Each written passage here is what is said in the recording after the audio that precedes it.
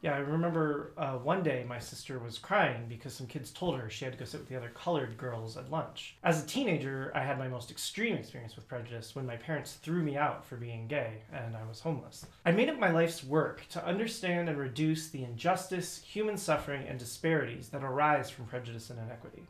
And it was important that I used a scientific approach because research shows that non-scientific approaches do not work and often make things worse. Over the last 13 years, drawing on decades of scientific research, my colleagues and I developed the first, and thus far the only, training program experimentally shown to create long-lasting, meaningful change.